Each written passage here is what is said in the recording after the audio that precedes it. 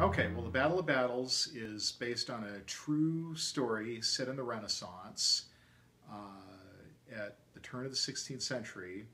And Machiavelli talked Leonardo da Vinci and Michelangelo into painting murals as an artistic competition to see who the greatest artist of the era was. And the two of the artists just couldn't stand each other. And I first saw the story in a biography of Leonardo, and it just seemed kind of amazing that three of the most famous people in Western civilization were in the same room at the same time, and it just seemed like a story that was worth writing. So